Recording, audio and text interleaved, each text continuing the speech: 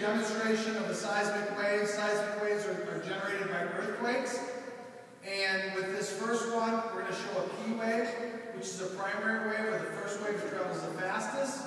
It causes the least amount of damage, but it compresses all the particles. So we're going to start here with Laz. You're going to watch the energy flow all the way down. Guys, look straight ahead.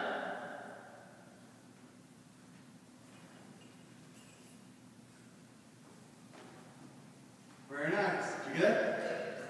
Perfect. Okay, the next one we're going to show, look straight ahead, and we're going to do an S wave. This is a surface wave, a secondary wave. It travels slower, but it causes more damage. Look straight ahead.